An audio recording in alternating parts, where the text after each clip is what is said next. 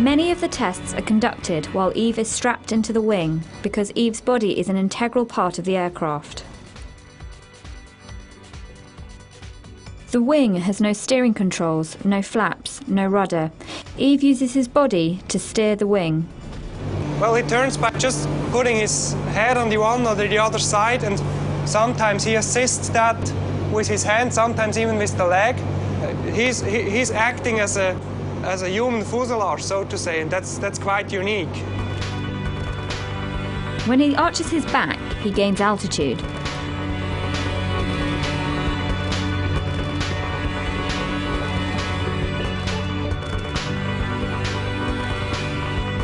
When he pushes his shoulders forward, he goes into a dive.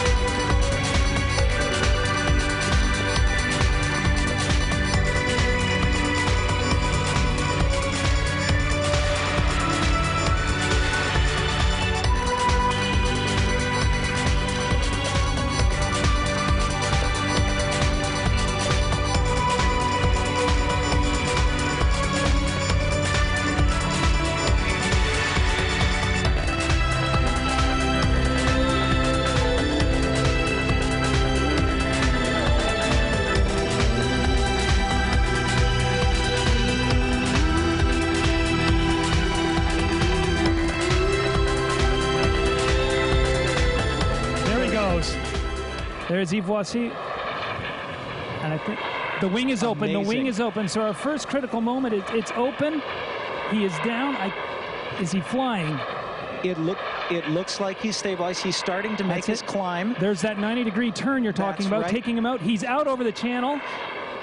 There is Yves Rossy. There is no turning back now. He is over the English Channel and underway. Ladies and gentlemen, a historic flight has begun.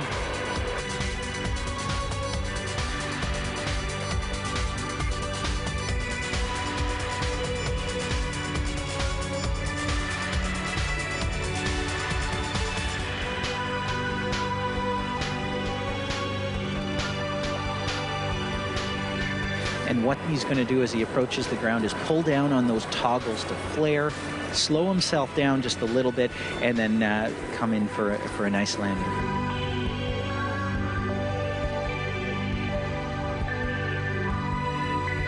There he is. Yves Rossy has landed in England. And now he's in Edinburgh. Yves Rossy.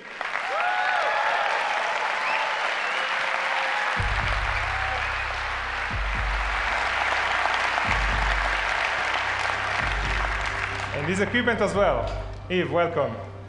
This is quite amazing. Those sequences were shot over the last 3 years in various moments of your activities. There were many, many others. So it's possible to fly almost like a bird. What's this to be up there? It's fun. It's fun. I don't have feathers, but yeah, I feel like a bird sometimes. It's really an unreal feeling because normally you have a big things, a plane around you, and when I strap just this little harness, this little wing, I have really the feeling to be a bird. How did you start to become Jetman? It was about 20 years ago when I did discover free falling. When you go out of an airplane, you are almost naked, you take a position like that, and especially when you take a tracking position, you have the feeling that you are flying. And that's the nearest thing to the dream.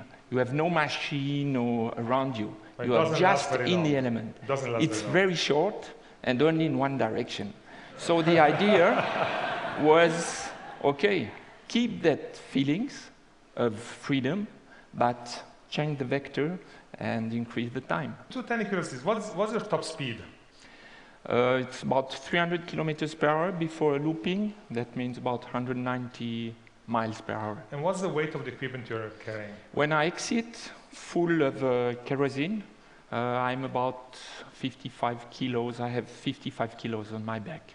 And you're not piloting. There is no handle, no steering, nothing. It's purely your body and the wings become part of the body, or vice versa. That's really the goal, because if you put steering, then you reinvent the airplane. And I wanted to keep this freedom of movement, and it's really like the kid playing to the airplane. I want to go down like that, and up I climb, I turn. It's really pure flying. It's not steering, it's flight. What kind of training do you do, you personally, for that? Actually, I try to stay just fit. I don't do a special physical training. Just I try to keep my mobility through new activities, you know, so that I, for example, last winter I did begin with kite surfing, so new things, so you have to adapt, because this is, I'm quite an experienced manager of system as pilot, but this is really, you need fluidity, you need to be agile and also to adapt very fast. Somebody in the audience asked me, how does he breathe up there? Because you're going fast and you're up at 3,000 meters or so. Yeah, so. Okay, up to 3,000 meters, it's not such a big problem with oxygen, but as you are, for example, bikers, they have the same speed. Just with the helmet, it's integral helmet, it's really no problem to breathe. Describe for me the equipment, since we have it here. So, yeah, briefly, the wings, 4 engines. Yeah, 2 meter span, auto-stable profile, 4 little engines, 22 kilos thrust each, turbines working with kerosene, harness, parachute. My only instruments are altimeter and time. That's I know I have about 8 minutes fuel, so just check before it's finished. And yeah, that's all. 2 parachute. That means if I have a problem with the first one I pull, I still have the possibility to open the second one. And this is my life. That's the real important thing about safety. I did use that during these last 15 years about 20 times. Never with that type of wing, but at the beginning, yeah. I can release my wing when I am in a spin or in an unstable... We saw the 2009 crossing of the Gibraltar Strait, where you lost control and then you dive down into the clouds and in the ocean. Yeah. So that was one of those cases where you let the wings go, right? Yeah, I did try in clouds, but you lose completely orientation. So I did try to take again a climb attitude. I thought, okay, I will go out. But most probably I did something like that. Yeah. The next thing... Something that is not very safe in image. But you don't... You feel great, but you have not you have not the right attitude. So the next thing I saw was just blue. It was the sea. I have also an audible altimeter, so I was at my minimum altitude in that vector, fast. So pulled that, and then I did open my parachute. So the wings go out with their own parachute, and you have your two parachutes. Exactly. There is a rescue parachute for the wing for two reasons. So I can repair afterwards, and especially that nobody take that just I see. When he's well, let's maybe come back here, but this is risky stuff indeed, right? People have died trying to do this kind of things, and you don't look like a crazy guy. You're a Swiss airline pilot, so you're rather a checklist kind of guy. I assume you have standards. Yeah, I've no checklist for that. Okay, let's not tell your employer. No, that's really two worlds. Civil aviation is something that we know very well. We have 100 years of experience, and you can adapt really precisely. With that, I have adapted to something new. That means improvise. So it's really a play between these two approaches, something that I know very well. These principles, for example, we have two engines on an Airbus. With only one engine, you can fly. So plan B, always a plan B. In a fighter, you have an ejection seat. That's my ejection seat. So I have the approach of a professional pilot with the respect of a pioneer in front of Mother Nature. It's well said. It's well said. What happens if one of the engines stops? I do a roll, and then I stabilized, and according to my altitude, I continue on 2 or 3 engines. It's sometimes possible. According, it's quite complicated to explain, but according at which regime I was, I can continue on 2. And try to get a nice place to land, and then I open my parachute. So the beginning of the flight is actually you jump off a plane or a helicopter, and you go on a dive, and you accelerate the engines, and then you basically take off midair somewhere. And then the landing, as we have seen arriving on this side of the channel, it's through a parachute. So just as a curiosity, where did you land when you flew over the Grand Canyon? Did you land on the rim, down at the bottom? Yeah, it was down on the bottom. And I came back afterwards on the sled of the helicopter back. Yeah. But it was too stony and full of cactus on top also. That's exactly why I asked the question. Yeah, and also the currents are quite funny there.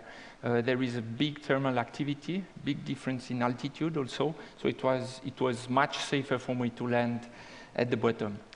So I think that right now many people in the audience are asking, okay, when are you developing a double-seater so they can fly with you? I have a standard answer. Have you ever seen tandem birds? Perfect answer.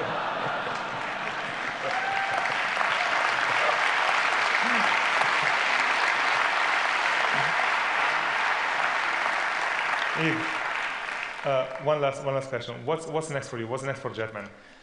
First, to instruct a younger guy. I want to share it, to do formation flights.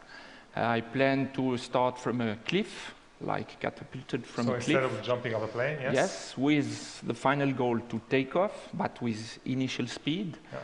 So really, I go step by step. It seems a little bit crazy, but it's not. It's possible to start already now. It's just too dangerous. Thanks the increase of the technology, better technology, it will be safe. And I hope it will be for everybody. Yves, thank you very much. Yves Rossy. Thank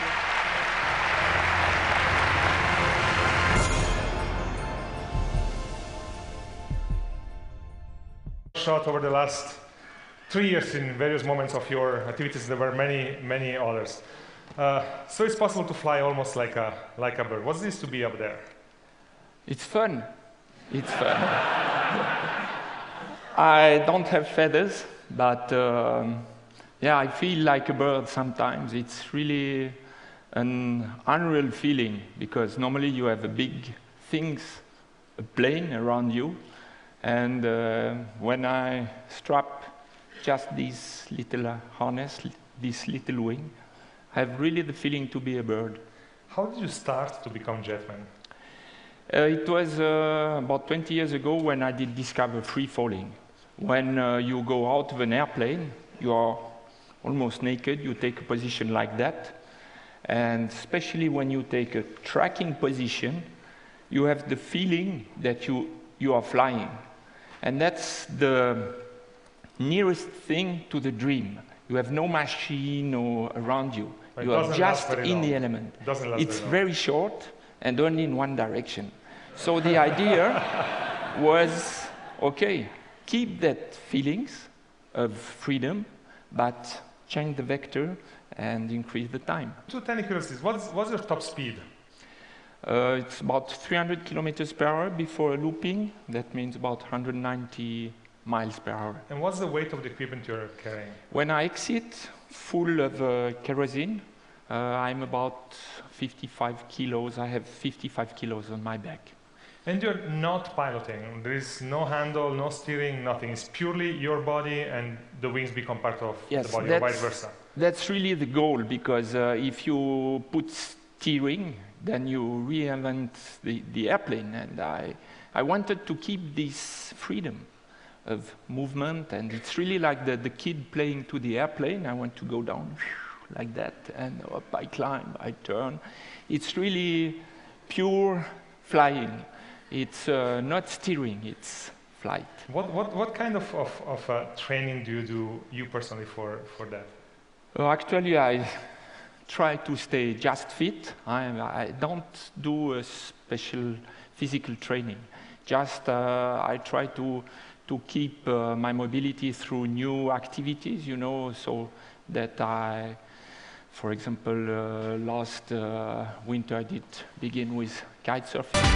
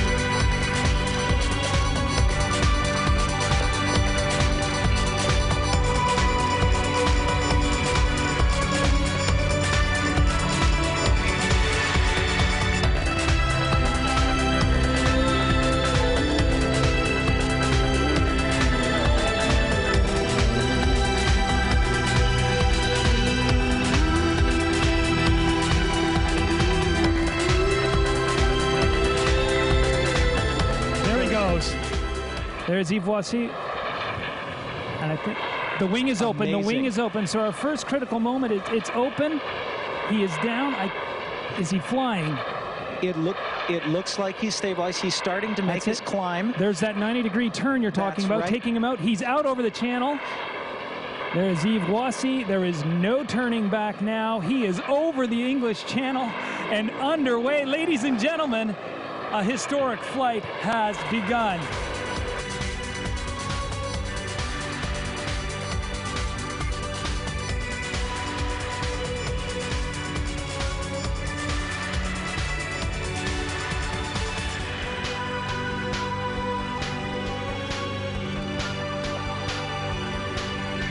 And what he's going to do as he approaches the ground is pull down on those toggles to flare, slow himself down just a little bit, and then come in for a nice landing.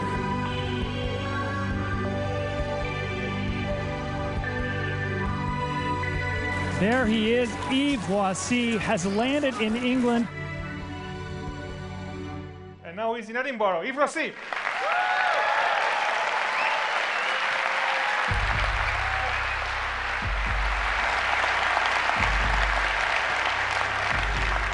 And his equipment as well. Yves, welcome. This is quite amazing. Those sequences were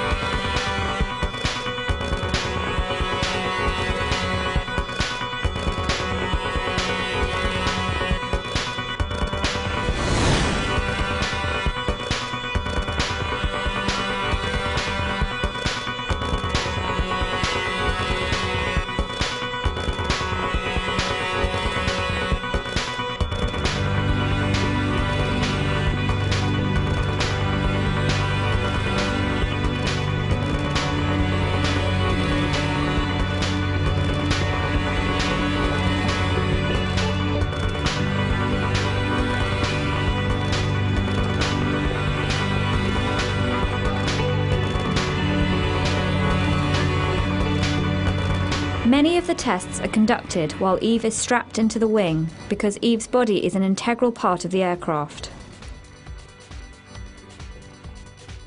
The wing has no steering controls, no flaps, no rudder. Yves uses his body to steer the wing. Well, he turns by just putting his head on the one or the other side, and sometimes he assists that with his hand, sometimes even with the leg. He's acting as a human fuselage, so to say, and that's quite unique. When he arches his back, he gains altitude.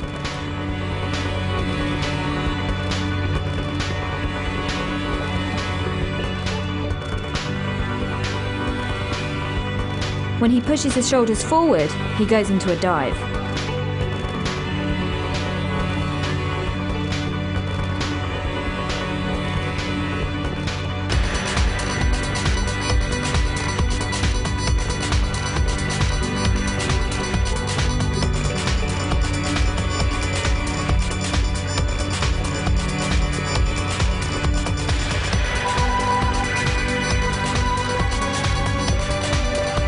So the wings go out with their own parachute, Yeah. and you have your two parachutes. Exactly. There is a rescue parachute for the wing for two reasons, so I can repair afterwards, and especially that nobody take that just I see. when he's well, let's maybe come back here, but this is risky stuff indeed, right? People have died trying to do this kind of things, and you don't look like a crazy guy. You're a Swiss airline pilot, so you're rather a checklist kind of guy. I assume you have standards. Yeah, I've no checklist for that. Okay. Let's not tell your employer. No, that's really two worlds. Civil aviation is something that we know very well. We have 100 years of experience, and you can adapt really precisely. With that, I have adapt to something new. That means improvise. So it's really a play between these two approaches, something that I know very well. These principles, for example, we have two engines on an Airbus. With only one engine, you can fly. So plan B, always a plan B. In a fighter, you have an ejection seat. What's That's plan B my here? ejection seat. So I have the approach of a professional pilot with the respect of a pioneer in front of Mother Nature. It's well said. It's well said. What happens if one of the engines stops? I do a roll, and then I stabilized, and according my altitude, I continue on 2 or 3 engines. It's sometimes possible, according, it's quite complicated to explain, but according at which regime I was, I can continue on 2. and try to get a nice place to land, and then I open my pressure. So the beginning of the flight is actually you jump off a plane or a helicopter, and you go on a dive, and you accelerate the engines, and then you basically take off midair somewhere. And then the landing, as we have seen arriving in this side of the channel, is through a parachute. So just as a curiosity, where did you land when you flew over the Grand Canyon? Did you land on the rim, down at the bottom? Yeah, it was down on the bottom, and I came back afterwards on the sled of the helicopter back. Yeah. But it was too stony and full of cactus on top also. That's exactly why I asked the question. Yeah, and also the currents are quite funny there. There is a big thermal thing, so new things, so you have to adapt. Because this is, I'm quite an experienced manager of system as pilot. But this is really, you need fluidity, you need to be agile and also to adapt very fast. Somebody in the audience asked me, how does he breathe up there? Because you're going fast and you're up at 3,000 meters or so. Yeah, so. Okay, up to 3,000 meters, it's not such a big problem with oxygen, but as you are, for example, bikers, they have the same speed. Just with the helmet, it's integral helmet, it's really no problem to breathe. Describe for me the equipment, since we have it here. So, yeah, briefly, wings, 4 engines. Yeah, 2 meter span, auto-stable profile, 4 little engines, 22 kilos thrust each, turbines working with kerosene, harness, parachute. My only instruments are altimeter and time. That's I know I have about 8 minutes fuel, so just check before it's finished. And yeah, that's all. 2 parachute. That means if I have a problem with the first one I pull, I still have the possibility to open the second one. And this is my life. That's the real important thing about safety. I did use that during these last 15 years about 20 times. Never with that type of wing, but at the beginning, yeah. I can release my wing when I am in a spin or in unstable. We saw the 2009 crossing of the Gibraltar Strait, where you lost control and then you dive down into the clouds and in the ocean. Yeah. So that was one of those cases where you let the wings go, right? Yeah, I did try in clouds, but you lose completely orientation. So I did try to take again a climb attitude. I thought, okay, I will go out. But most probably I did something like that. Yeah. The next thing... Something that is not very safe in image. But you don't... You feel great, but you have not the right attitude. So the next thing I saw was just blue. It was the sea. I have also an audible altimeter, so I was at my minimum altitude in that vector, fast. So pulled that, and then I did